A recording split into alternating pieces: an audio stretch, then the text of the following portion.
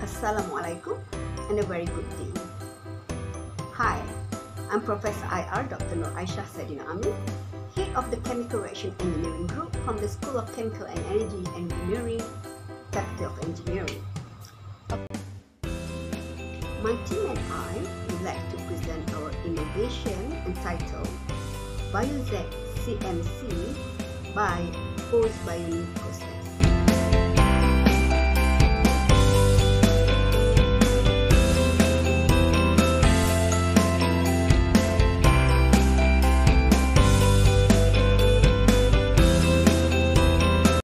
Dengan menggunakan teknologi ozonolisis, kita menggerbukai atau memecahkan lignin daripada biomass dengan menggunakan gas. Ianya adalah satu idea ataupun satu teknologi yang menarik, satu yang kehadapan.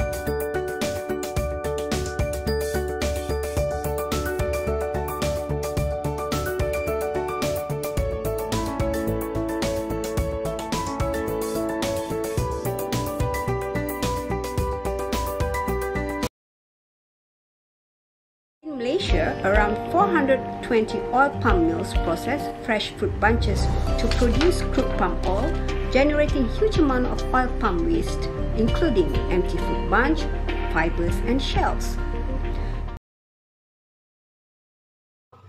We take the empty fruit bunch, treat it with ozone, and then with the certain process conditions, we can produce BiOz-CMC at a higher degree of substitution, it's about DS 2.06. It can reduce the cost of pre-treatment up to 20% and increase the yield up to 50%. Compared to the conventional method, is about only 18%.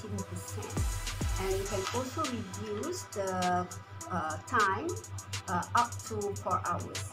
And the best thing is that with the BiOz-CMC, we can increase the quality. That is a direct substitution, is about 2.06 compared to 1.5 with the conventional method. And also, we do not use any corrosive chemicals such as acid or alkali. With ozone, we can actually pre-treat the AFV in a green and environmentally friendly method. Today I'm going to explain about the process of making CMC or carboxymethyl cellulose from empty fruit bunch. The reactor that we use to dehumidify or to pre-treat the empty fruit bunch is called OzBiONY.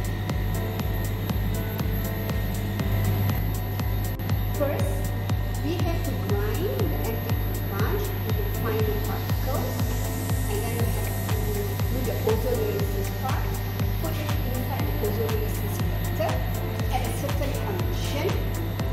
So we have a flow rate of ozone and also time it, and we wait for the ozone to react to dehumidify the empty fruit bunch. From the ozonolysis reactor, we will take the product and put it inside the CMC reactor. The cellulose will be isolated using this reactor, and then we act at certain conditions to produce the carboxymethyl cellulose. In this reactor,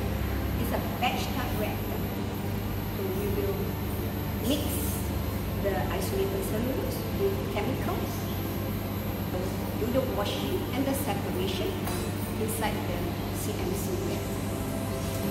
The CMC reactor has a capacity of producing about 150 grams of CMC per batch.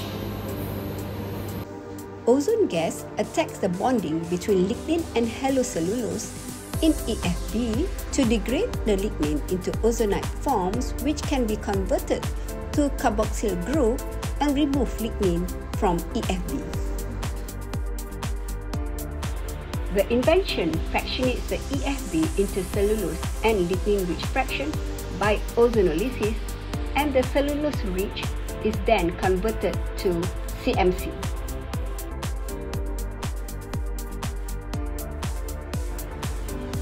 The isolation of cellulose as feedstock for CMC from EFB by OzBiONY reactor equipped with ribbon impeller with capacity of 2.5 liter has been proven.